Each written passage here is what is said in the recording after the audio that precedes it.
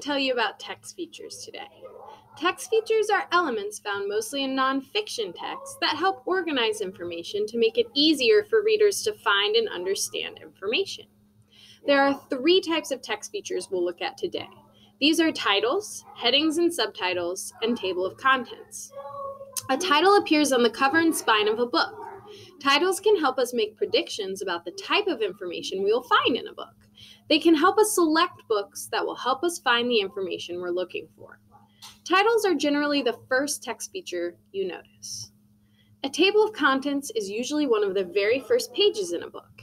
It lists the names of the sections or chapters in a book and gives us page numbers so that we can easily locate each chapter. The table of contents can help you locate specific information in the book by telling you what topics will be covered.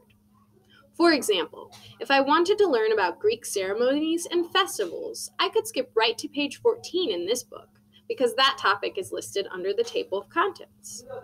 Headings and subheadings help divide sections of text. They will tell us what individual pages of books or websites will be about, and subheadings will tell us what individual paragraphs will be about.